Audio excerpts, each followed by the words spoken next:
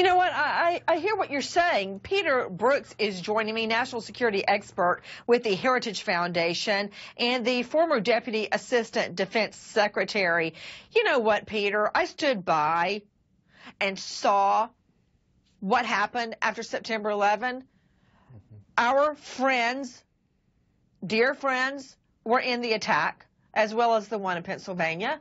Our friends were at the Pentagon, and when you have a person suing the government, the family suing the government, claiming they're being targeted because they're Muslim, they're from Afghanistan, they travel back and forth, I think that should be on a watch list.